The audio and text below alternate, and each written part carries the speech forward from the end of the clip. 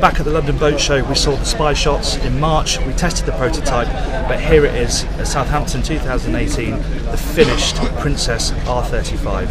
And we have to say it looks pretty spectacular in its signal red paint over that wonderful Pininfarina body.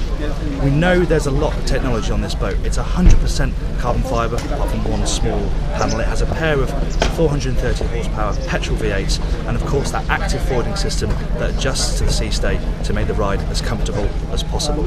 All that technology doesn't come cheap though. It's £535,000 before VAT. Let's get on board and have a closer look at the finished product.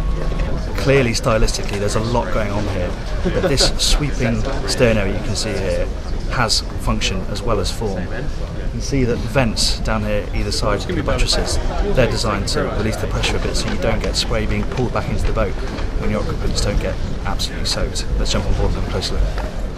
So this is where all the action happens. A lot of this is quite familiar. You have your standard Princess steering wheel, you have the Volvo Pincer throttles, joystick, bellfuster, but then you have this keypad here, and this is the crucial one. This is the control for the AFS active foiling system, and as you can see here you have comfort mode and you have sport mode.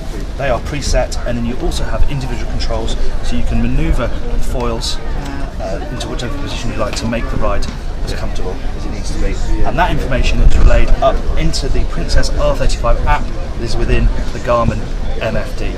Really slick. It looks really slick. What we need to find out, and we will do soon enough, is whether it works in action. Let's not kid ourselves, this is a 50-knot performance boat. There isn't a huge amount of focus on living space below decks, but there are some nice touches down here all the same. Of course this does fold down so that you can have a proper sized bed down here.